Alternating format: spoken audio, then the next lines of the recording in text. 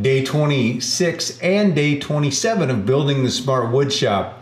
This is one operation. This is building the 20 deep drawer. So a lot of repetition here. Be doing a lot of ripping and cross cutting. I have 40 fronts and backs and 40 sides, so 80 pieces to cut. So I used up all of my fall off and I had to go to some full sheets of this 12 millimeter plywood. And I decided instead of using the track here, I had the table saw set up and the in-feed and out-feed. So I just pushed a full sheet through. Now I wouldn't do this if this were my final cut. If the cut were critical, I'd want to use the track. But since what I'm doing is I measured or set the fence up to cut a wide enough piece to make 3 strips long enough to make the side. So I'll be readjusting the fence and then breaking these 2 wider pieces into 3 pieces each. So, you know, just using the best tool for the job, and this made a lot of sense. Now, I don't like to break my machinery down or move fences or stops. In this case, I did, and I used the numbers to dial it in, and then I grabbed a piece of scrap and just did a test just to make sure that everything would match up.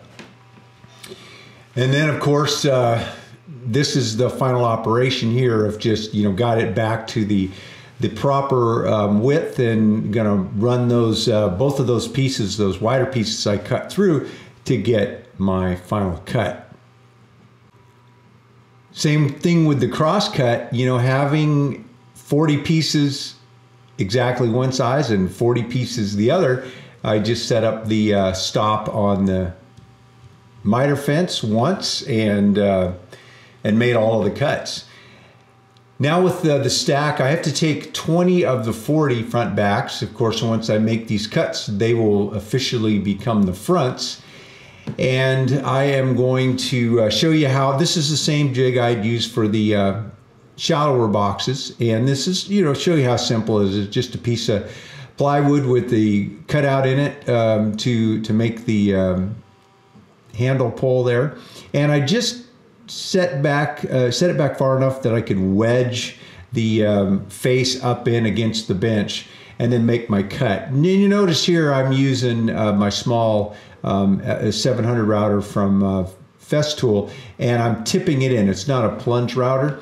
And I actually damaged the template tipping it in. It kind of skidded over one time about halfway through. So I did switch over to the proper router, plunge router. Should have used one from the beginning. I also could have made a little bit of an adjustment to this template where I had a stop and a holder on one side, and I could have just slipped it in and it would have been trapped in on, you know, not only back up against the bench, but on one side.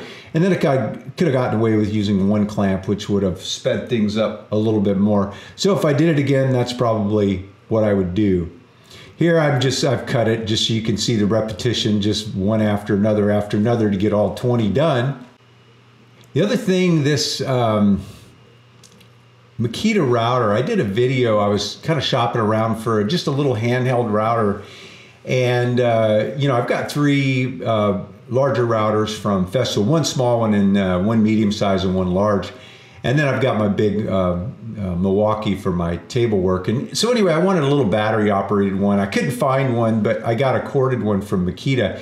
And I thought it was nice. It had a little dial-in depth gauge and long cord, and I thought that'd be perfect for, you know, I do so much roundover work.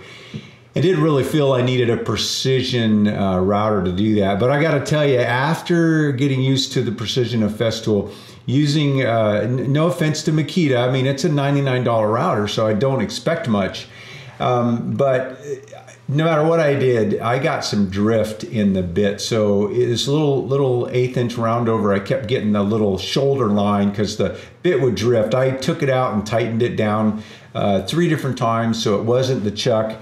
And then I took the flip lever off and tightened that bolt down so much so that I could barely close it with my hand, and I still got drift. So it was fine for this because, you know, I was doing sanding anyway, but I definitely wouldn't use that router for any of my finish work, anything that was critical anyway. So now what I'm going to do is assemble the drawer boxes. So just like with the narrow ones, I will glue and staple the sides run through, and that just gives me a little more strength when I'm pulling on the drawer, having the staples being perpendicular. And of course the glue will do the yeoman's work as far as actually holding it once everything is set up. And then on the bottom of the drawer, I took advantage of just like with the shallow depth ones, took advantage of the rabbits and the dados. It just made assembly so easy. Just fill them up with glue, and then put the box or the sides in as one unit. In this case, so, you can see my methods changed a little bit in the pre-assembly of the box. That's the way things go. You get an operation going. Either you try different ways, and it may or may not be faster one way or another, but I found this to be the most efficient way to put them together, to pre-assemble the box. On the big drawers, I did it the opposite. I did a pre-assembly and it slowed me down. It was hard to fit it, so I went to putting the pieces in separate in, but in this case went perfectly. And then plenty of staples. These are 1/4 crown, 1.5 long staples.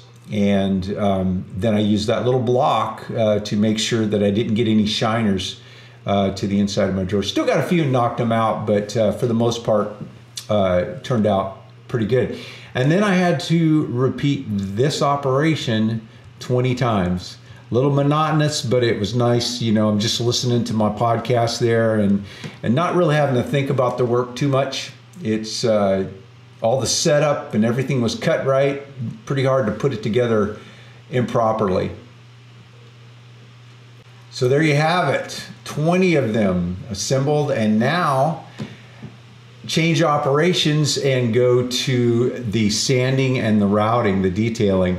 So I started with this sanding router pad. After a couple of drawers and kind of fighting the movement, I started clamping them down with a long clamp on each side, and that was just taking too long. So what I ended up doing was taking a couple of pieces of plywood that I had, just some scrap, and clamped them down on the bench in a manner that trapped the box, and I flipped it over, did the bottoms, did the top edges. And so that's the kind of things you learn as you're moving through. Well, if you want to keep following along, if you like these videos, be sure to like, subscribe, most important, share it with others.